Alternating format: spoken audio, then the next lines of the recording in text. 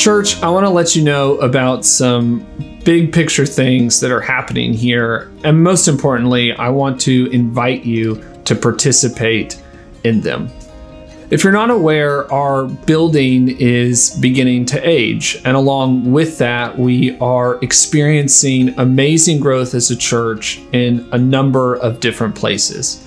And those two things are beginning to present some challenges.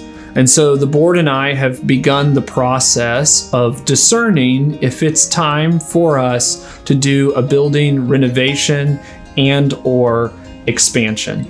We are not committing to doing that at this time. We are simply in the stages of praying if that's what God wants us to do as a church, as well as putting together all the necessary information to help us to discern our next steps moving forward. On October 1st at 4:30, we will be having a congregation-wide meeting because we want to hear from each and every single person who's a part of Gainesville Church about what they want and what they desire and what they think is best for our church's future. This is not a decision that's just mine to make or just the board's. It's a decision for our whole church to walk through together. As a part of that process, our board has brought on an architectural team who is doing all of the initial planning and concept work for us. You will recognize the names of those two architects because they are my family.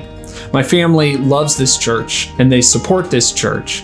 And as a gift to our church, they are doing all of the work pro bono, which is somewhere between 60 to 80 hours of professional work apiece.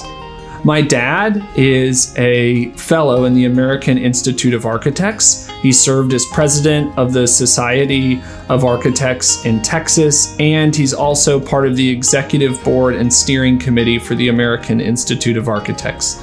He's run his own architectural firm for the past 35 years and has been awarded Best Firm in Texas numerous times.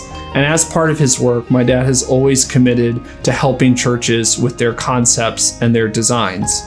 My mom owns her own and runs her own architectural consulting firm that works all across the country. She serves on numerous advisory boards at a national level and has worked for years as a planner and developer, helping people understand what's best for their buildings and designing buildings around needs.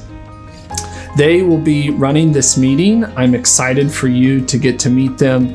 And again, they are doing all of this work for our church for free because they love our church and they want to help our church be best positioned for the future. We want to hear everybody's voice when it comes to us beginning this process. You do not need to be a member of our church to attend this meeting. This meeting is open to anybody who considers themselves a part of the Gainesville church community. If you are unable to make the meeting on October 1st at 4:30, we will have an online Zoom meeting scheduled for later. If you're unable to make the online Zoom meeting, we will also have an online form that will go up. That way, we hear each and every single person's voice in this issue. Again, we are not committing to anything at this time. We are just discerning what we feel like God is calling us to do as a church moving forward, and we want you to participate in that.